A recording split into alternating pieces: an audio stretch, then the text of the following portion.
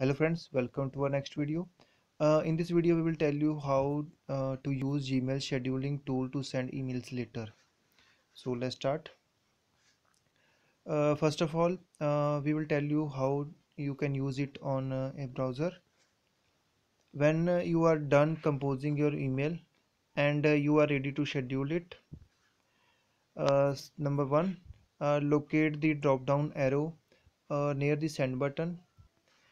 Then click the arrow and then click schedule send.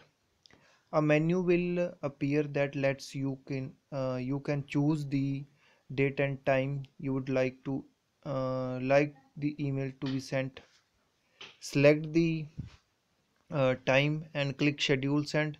A message box will appear in the bottom left corner says send schedule for, where you can hit undo if you have made mistake or view the message.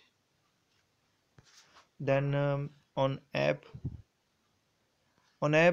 you are using Gmail app to send an email, locate the stacked three dots in the upper right hand. Tap the dots and select schedule send. From there a menu will appear and you can add the date and time of your send. Then click schedule send. A message box will appear in the bottom left corner that says send scheduled for. You can undo the action or view your message. So this is how you can use Gmail scheduling tool.